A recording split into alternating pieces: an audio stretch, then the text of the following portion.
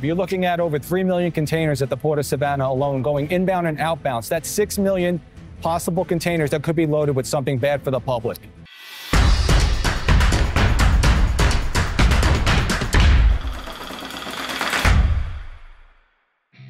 In Savannah, every day is game day. The threats are just too large for it not to be. We have millions of containers coming in and out of the country. We have our targeters top-notch targeting those high-risk containers. We have our scanning team looking for those anomalies. We have our warehouse team tearing everything apart, doing the best they can to ensure the safety of our country while facilitating legitimate trade and travel.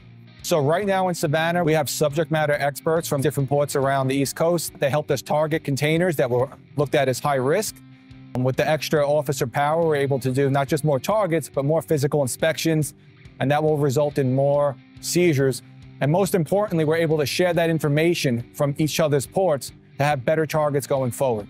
The collaboration between the Georgia Auto Theft Intelligence Council and the Customs Border Protection agents was extremely important. We learned things here at the port that we didn't know. The agents seem to learn from us as well. Oftentimes, the theft trends that are occurring in major cities such as Atlanta often dictate the trends seen at the port for exports.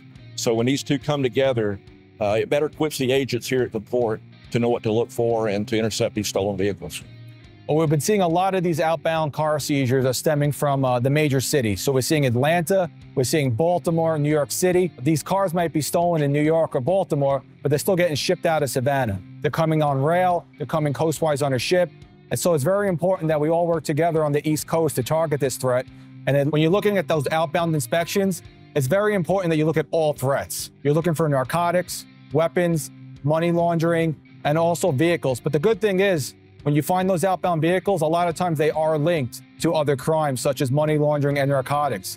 The flow of traffic is the narcotics come into the country and that money goes out. And a lot of times it goes out in the form of cars that could be sold overseas. And you also find a lot of stolen cars that are linked to other transnational organizations that are doing identity theft, credit card theft, fake titles, and they're able to ship these cars out and fund their operations. So by stopping these vehicles, we're defunding these transnational organizations. We have a great working relationship with CBP and their federal partners, and that allows us to be a hub of information sharing with local and state agencies. The relationship with CBP comes from CBP's mission to protect the people of the United States and our mission to protect our community here at the Georgia Ports Authority.